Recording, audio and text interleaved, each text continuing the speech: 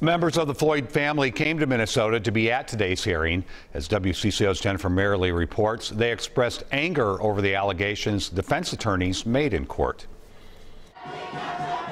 Brothers, cousins, and other members of George Floyd's family stood with their team of attorneys after the hearing. And we heard so many lies about my brother, George Floyd. Attorney Ben Crump disputed what the defense said about his death in court. The only overdose that killed George Floyd was an overdose of excessive force and racism by the Minneapolis Police Department. And he said the world watched what happened. Who are you going to believe, your eyes or these killer cops? The family shared the George they knew. Let me tell you, he's an uncle, he's a father, he's a friend. And expressed the heartache of watching their brother on the ground. Everybody watched him scream for his mom. He pleaded for help, and nobody cared.